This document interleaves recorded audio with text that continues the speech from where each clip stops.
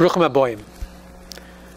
This will be the third lecture on prayer, but this is a little bit different. We are right on the days just before Rosh Hashanah, and I thought it'd be proper to talk about prayer in conjunction with the Yom Adin, with these 10 days of repentance, Rosh Hashanah, Yom Kippur. And again, they're called the Day of Judgment. And it's interesting, every year we have Rosh Hashanah and Yom Kippur, where we stand before God and we repent our sins. But the question is why? I mean, there was a belief that when a person dies, there's a final day of reckoning, where we have to answer for all the deeds that we've done in this world. So why is it that every year we also have a Rosh Hashanah and Yom Kippur where we deal with this idea of being judged? And how do we see that? There's a story told of a man who was very close to the king. He and the king were the best of friends. And he had a business venture. And he went to the king to borrow $1 million. And at the same time, there was another servant of the king who also approached the king for $1 million loan. And the king, being a benevolent ruler, granted them both this $1 million loan, and actually with no interest. But he gave them 20 years to pay it off. That at the end of 20 years, $1 million would be due. And the king was very clear. He told both of these individuals that I'm giving you $1 million and I expect to be paid on the date of this loan, 20 years from now. And if you're late, and if you're off by any amount, it'll cost you your life. And they both agreed to the conditions, and they left. And it was interesting, about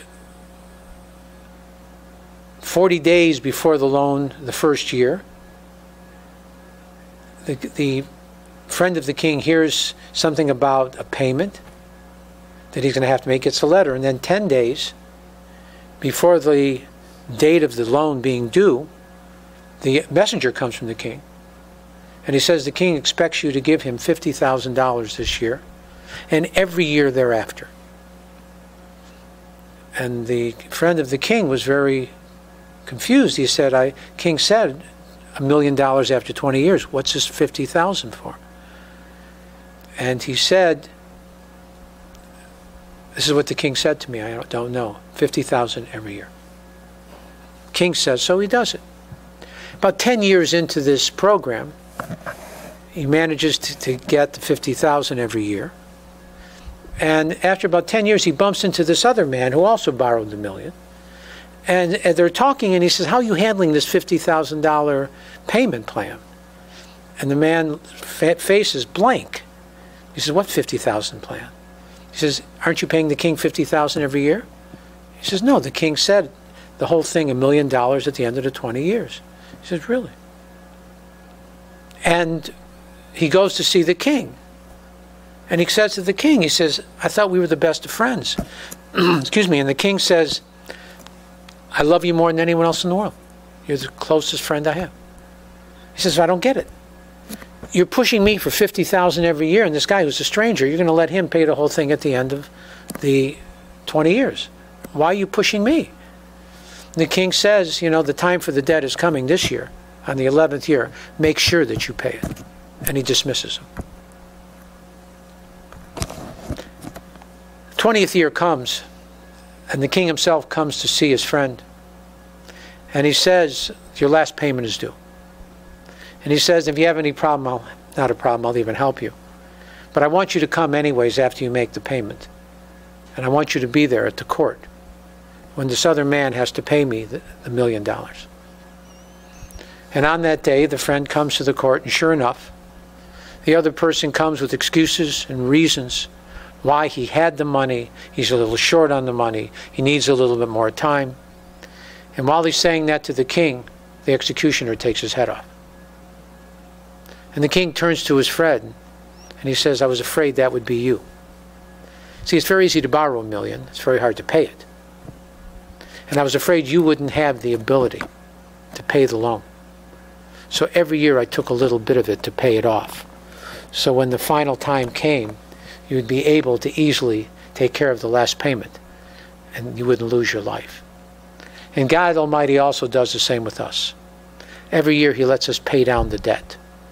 Every year, the misdeeds that we do, the money that we borrow from Him, that which we take on credit, that God gives us, that are over and above the merits that we have, He lets us pay down, so that when that final day of judgment comes, we'll be able to pass the test and receive our reward in the next world.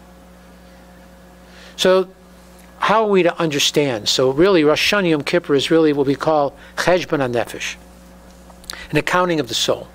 Just like a business takes inventory, during these 40 days, and especially coming into the 10 days of repentance, we take inventory to see how we did compared to last year. And if we're honest, we realize that we're going to God just like the businessman goes to the banker and asks for credit. And we hope that just like the businessman, God will give us another year, a blessed year, a good year, a healthy year, a prosperous year. But the problem is we don't have a lot of merits. So what we try to do is we try to convince God that we'll be better this year than we were last year. And the hope is that we do that. But the problem is there's a pasuk in the Torah that says, Ki karv alecha davar ma'od. This thing is very close to you. Beficha in your mouth, b'lvavcha in your heart, la'asoso, to do it. And when we stand in front of God Almighty, every year, it's interesting, we talk about getting better, and we think about getting better. We even talk to other people about it. But if you really are honest with yourself, more often than not, the things that you're saying this year are the same things you said last year, and the year before, and the year before that, in your mouth, and in your thoughts. And where do these feelings of tshuva, of repentance, come from? Side of good. Maybe not. Maybe it's the side of evil. Maybe he understands that if you don't have some feelings of talking about it and thinking about it, that you're actually going to have to do something. But if you talk about it and you think about it, you feel righteous. Example I always give, health clubs, 10,000 members, 300 lockers. New Year's, everybody has a resolution, I'm going to work out this year. And maybe for a week, most people, not much longer than that at all, they go to the health club, they work out. And by halfway through the month, the end of the month, you can get anything you want. Right after New Year's, people come, but they don't follow through. And that's what the Satan, that's what the side of evil does. He wants you to feel righteous. But what we need to do to counteract him is that we need to change something. And not change everything. When you want to change everything, that's the side of evil talking to you. Change something. Change something.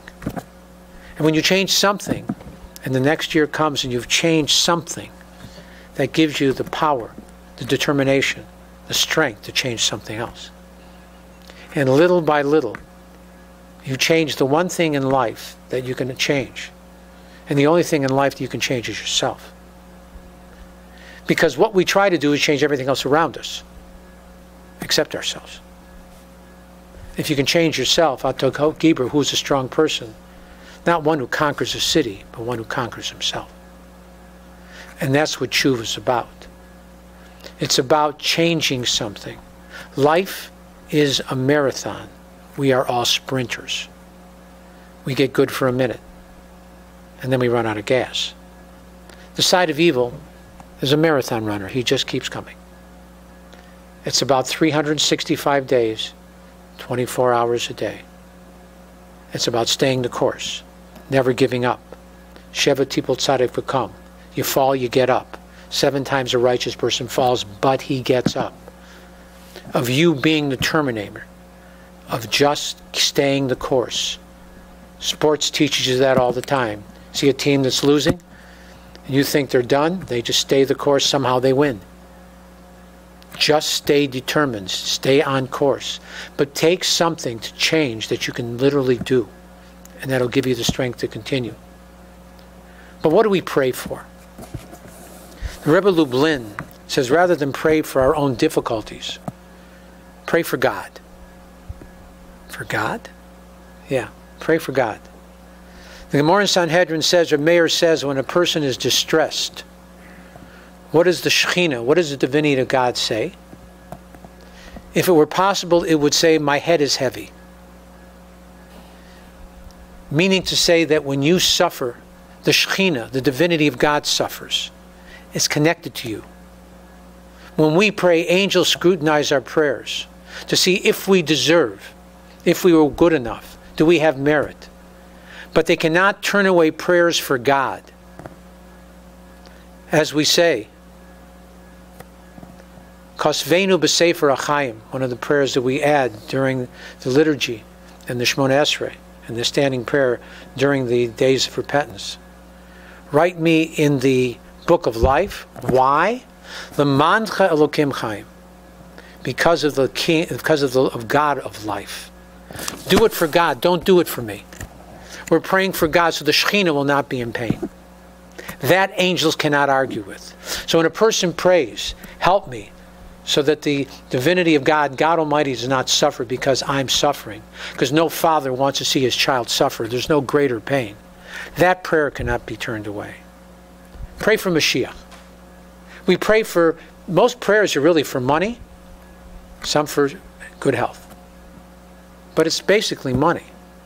But the truth of the matter is, if a person prays for Mashiach, for Messiah to come, it takes care of all problems. It's a blanket that covers everything. Why try to pinpoint every little thing? You don't have time. You're not going to stay that focused. Just pray for Mashiach. It's a time of peace, a time of goodness, a time of plenty. It takes care of everything that you need. The truth of the matter is, the greatest prayer you have is pray for someone else. You know, there was a man who lost his money, and he had to go begging door to door.